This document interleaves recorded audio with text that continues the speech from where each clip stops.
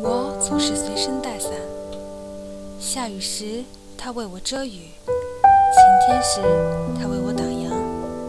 在伞下，我有一种安全感，一种舒适感。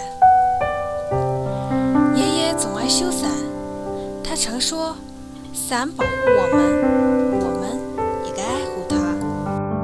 其实，还有一把伞需要修补，它保护着地球上的生物，使我们生活的安全、舒适。曾经含氟氯汀空调和冰箱的大量使用，导致如今臭氧空洞的恶果。被晒瞎的小动物是何种感受？我不知道。患皮肤癌的人们是怎样的痛苦？我不知道。